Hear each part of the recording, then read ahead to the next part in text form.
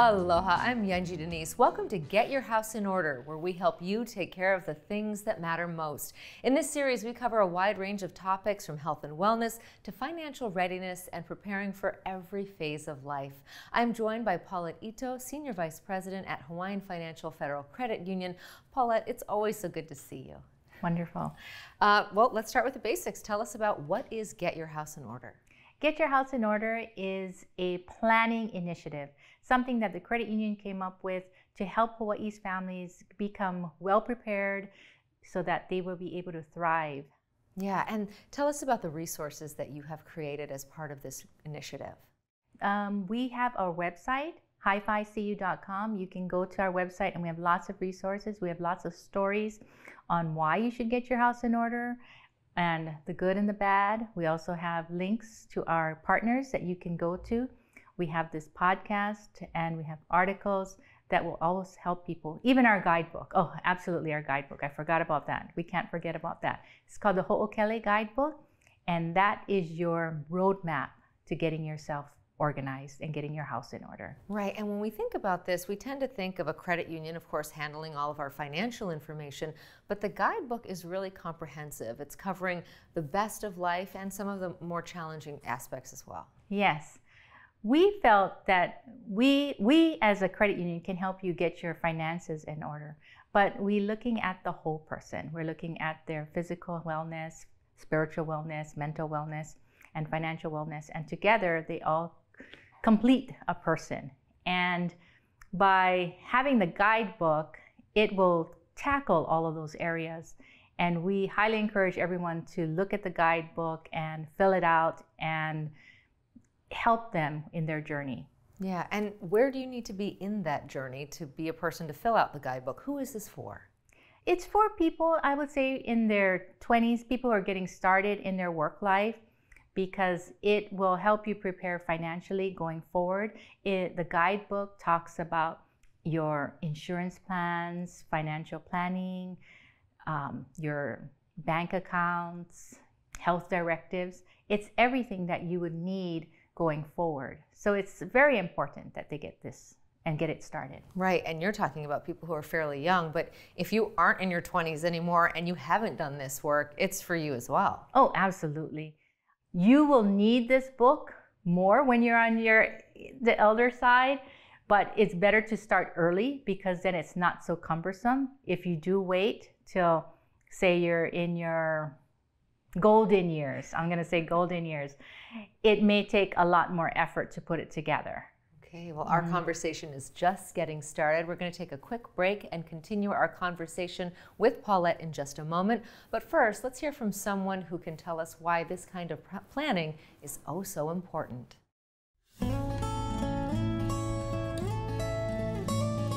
Hello, my name is Josh, and I'm from Honolulu, Hawaii, and I wanted to give a little information about my story and my father specifically.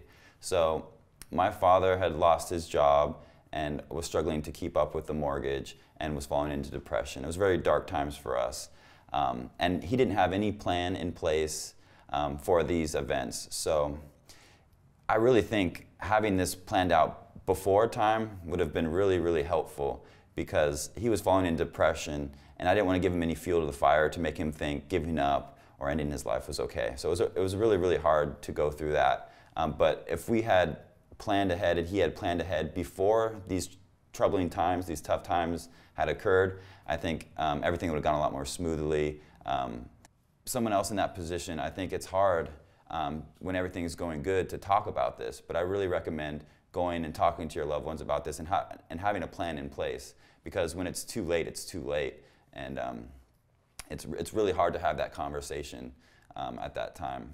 And after that was said and done, I was thrust into a very hard financial position because of the home and the repairs that needed to be done, and we had a leak, and I wasn't on the homeowner's policy. So because of that, I had to come out of pocket and pay everything for my own personal finances instead of being on the homeowner's policy. So that being said, I really recommend planning ahead.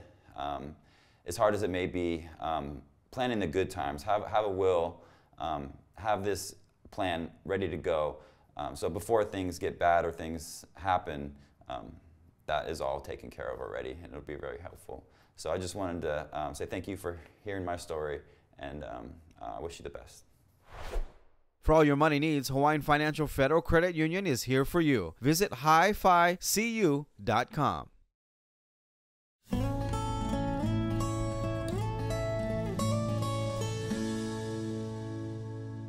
Welcome back to Get Your House in Order, where we help you prepare for life's uncertainties. We are speaking today with Paulette Ito of Hawaiian Financial Federal Credit Union. So Paulette, we know that we did a season of this show. We talked about the first Ho'okele Guidebook. Now there's the next one. Tell us about what's different about this second guidebook. Ho'okele 1.2 is the present. We did Ho'okele 1.1, which talked about the past. So it had past information. This one is all things that you have. So it's about your accounts, your bank accounts, whether or not you have it online, what's your passwords for it, your insurance, what kind of insurance do you have? Is it auto insurance, home insurance, pet insurance? It talks about your 401k plans, your retirement plans. Do you have IRAs? Do you have certificates? Where are they? Do you have any stock certificates? Where do you have that? So it's very detailed about things that you have presently, your current investments, your current accounts, your current policies, your homeowner's insurance. Those are the types of things that are documented in this booklet. Yeah, interesting, because I know in the first guidebook we were talking about traditions and sort of your family history and that aspect of your life. And so now you're talking about the things that you currently have. It's so interesting to think about having all of that in one place, because we know, oh, I've got this account and this account and this account. But if something happens to us, or maybe you're not so good at keeping track of all the places that you've worked and all the 401ks you may or may not have. So having that one destination seems pretty smart. It is, and it's good for yourself to have it and know exactly where it is, but it's also good for your loved ones. So if something were to happen to you, they would know what to do. And we found out at our financial institution that oftentimes the beneficiaries don't even know that they're beneficiaries on the account. And they would be very surprised to say, oh, I didn't know that my mom had this account. Okay, so what do I do? And what's the account number? And we have to go through a lot of legal paperwork to get it done. But if you know that they have an account and you can piece the puzzle together for your loved ones, that's what we're planning. That's what we want to do. That's what we want to accomplish. That makes a lot of sense. Tell us about the response you're getting so far to the guidebook series. Oh my gosh, it's been incredible. We get a lot of calls for the guidebook from this podcast and TV show. Many viewers are very interested. It's absolutely been overwhelming. It's very good. It must be so rewarding. I know that you have poured a lot of time into choosing the topics and crafting what should go where. How do you know what goes into what category and what we need to cover? Because honestly, in preparing for this program, you bring up a lot of things that I never thought about, and I think of myself as a fairly responsible adult. Yes, well, it's just going through life experiences and knowing what is necessary and what we need. And like you said, you're responsible, but you only know what you know, right? You don't know what else there is, because maybe you don't have a 401k, or maybe I'll change it. You don't have a pension, because pensions were for people, who are maybe in their 80s and 90s now. They stopped pensions a while ago. So for those people, having all of that information, you may not even think about it. That's not something in your realm. And then there's things of pet insurance. And if you don't have a pet, you would never think of pet insurance. There are lots of things that are out there that may or may not be relevant to you, but it's absolutely something that everybody needs to think about. In the feedback that you're getting, what do you find that's particularly resonating with people? Financial planning, which is awesome, because that's our line of business, financial education. But it's also surprising that there is such a demand for financial planning, or at least learning more about financial planning. That's why at our credit union, we provide free financial services for everyone. So we work with our partner, Impact, who we had on the show. You can use their services for free. You can talk to them, show them everything that you have, they'll lay it out for you and show you what paths you can take. If you want to be more aggressive, if you want to retire early, if you have children or grandkids that you need to take care of, they'll put it all in the playbook for you, and it's free. There's no charge, and that's what everyone is looking for. Everybody's looking for some kind of leg up in the world. Yes, indeed. We'll have much more with Paulette Ito. Stay with us. We'll be right back. Ho'okele Guidebook. The Ho'okele 1.2 Guidebook is now available for download at hificu.com/gyho. The new Ho'okele Guidebook is part of a 4-part series. A new Ho'okele Guidebook will be available each quarter. Each new Ho'okele Guidebook contains all your most important information and builds upon the previous versions. Long's Drugs is always here for Hawaii, providing your family with their local favorites, accessible health and wellness services to keep you safe and healthy. Make Long's a part of your day.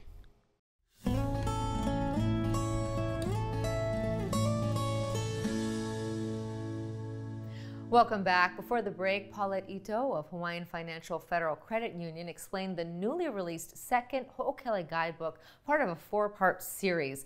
So we know that those tools are out there. If you've been watching the show, you've been hearing from the experts. I still think quite a few people are just watching and not necessarily doing the work. What do you say to those folks who haven't quite gotten to downloading the guidebook and filling it out? Do it and fill it out. And it's very difficult. It's so much easier to say, do it. It's so much easier to say, yes, I need it. But to actually do it is very difficult. For myself as well, I had to redo my trust, my second trust. And when I was talking to the lawyer, I realized on my first trust, I never funded it. I didn't understand what I needed to do. Starting to do a trust is laborious. It takes a lot of effort, a lot of conversations.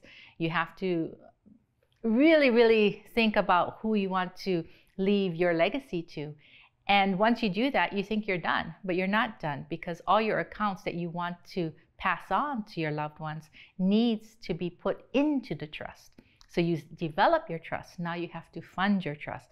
So just by listening to it and saying, yes, I need to do it, even going to get a trust, there are also other steps you need to do. So you have the guidebook, you might have printed it, you might have downloaded it, but you might not have started to fill it out. I say, take a look at it, schedule some time for yourself to do it and really have an action plan. Mm-hmm. That's important. And there's the 1.1, now the 1.2. Is this something that is supposed to be done, chronologically? Can I start anywhere in the guidebook series, or do I have to start with 1.1? How do you suggest people go about actually starting to take a bite out of this apple? It's a watermelon. And there's a lot of seeds in this watermelon, but it's also very delicious. So in other words, it's going to be worthwhile to fill it out. You do not have to fill it out in order. You can do it in chunks, and you can start at 1.2 and do 1.1 later. The way we created it from the past, the present, and the future, we didn't want to scare people off, because 1.2 is a lot more intensive. It does have insurance information where you have to go pull your insurance, homeowner's insurance, or your car insurance, write down the policy numbers, write down what the value for that insurance is, what's your deductible. Those are little more intrusive, opposed to the past. Who's your mom, who's your dad, who's your siblings? Those are things you don't even have to think about. You don't have to pull a document to know how to spell your sister's name. And leaving your legacy, telling me about your traditions that you do as a family. Those are things you can just write. That's 1.1. So we wanted to ease people into it. So if you don't want to feel like you're eating an elephant, you want to do it one bite at a time, start from 1.1, then 1.2. But if you just want to dive in and take chunks at it, take a look at all of it and just fill out what you can. But my advice is just start doing it. Yeah, and is this something that you should do for yourself? Is this something you could do for a loved one? Let's say you have an older relative and you want to help collect all their information. Maybe they're in a fragile state of health, or you just want to know where everything is. Is this something that you can do, not just for yourself, but for others? Oh, yes. Definitely, if you do have someone who is in a fragile state, I do recommend that you take the booklet to them, ask them the questions that are in the booklet to see if they do have something that's already prepared. If they don't, then start filling it out for them. It will help you as well as them to let them know that their wishes will be undertaken, and it won't be just left to chance. Yeah, and you know what's interesting in having all of these conversations, just in doing this program, I find myself thinking about things that I never thought about before, and having these conversations with my parents and my spouse and thinking, we should have talked about this years ago. Right. You know, you don't just have a dinner conversation and say, oh, what shall we do with our health directive? Or have you ever thought of a funeral plan?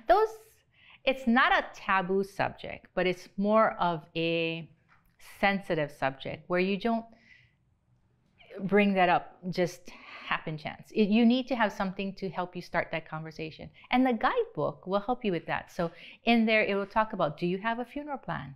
Then you can start that conversation with your spouse and say, hey, do we have a funeral plan? Should we have a funeral plan? Maybe we should look into funeral plans. Where do we start to get a funeral plan? Let's go to Hi-Fi CU. Let's look at what resources they have available. Maybe they can point us in a direction to someone. And maybe by listening to this TV show, it'll give them a great jump start to that. And that's exactly what we want. Okay, more with our conversation with Paulette Ito in just a moment. Stay with us. We'll be right back. Windows Hawaii. Trust Windows Hawaii.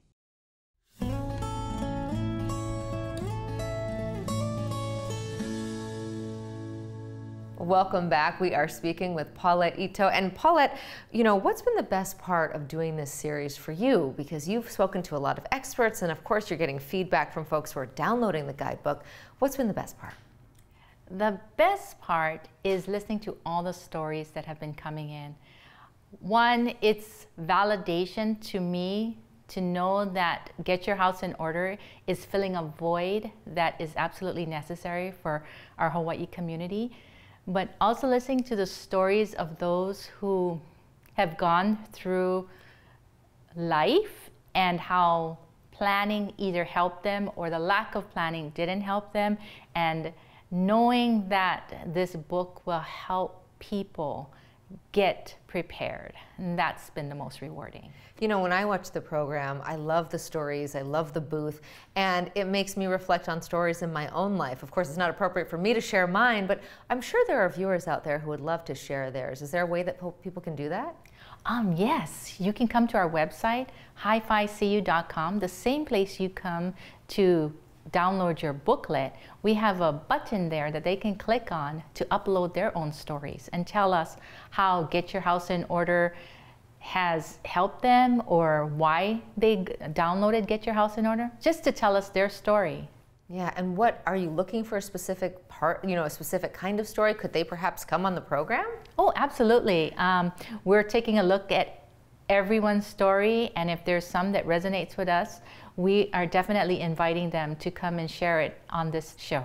Fantastic. So we've got 1.1, 1.2, 1.3 is coming up. What can we expect? You can expect things that happen in the future, which means funeral planning, life planning, things of that nature, of upsizing and downsizing your home, moving, those type of things. That will be in future. And then we'll have miscellaneous in 1.4. Fantastic. Now, I know that you are really the architect of the guidebook and kind of deciding what goes where. Do you have a committee that helps you, or are you generating all of these ideas? There's a committee of minions in my head. And the minions are the ones that are saying, you know, this is what we need to do. But basically, it's looking at life, looking at all the stages of life and what is necessary and what people really need in their lives. And so, like I stated before, not every part of the book will be specific to a person, but pretty much all of those things will be helpful for most of the people. I got to be totally honest. I have not filled out the full guidebook. It is so much to think about. And even as I start to go through those processes, you know, it's sort of, I've done half of this, or I've done, you know, not all of that. Have you done all of the things in the book? I bet you have. No, you know, a lot of, like you said about being an architect of it, a lot of this is what I need to do.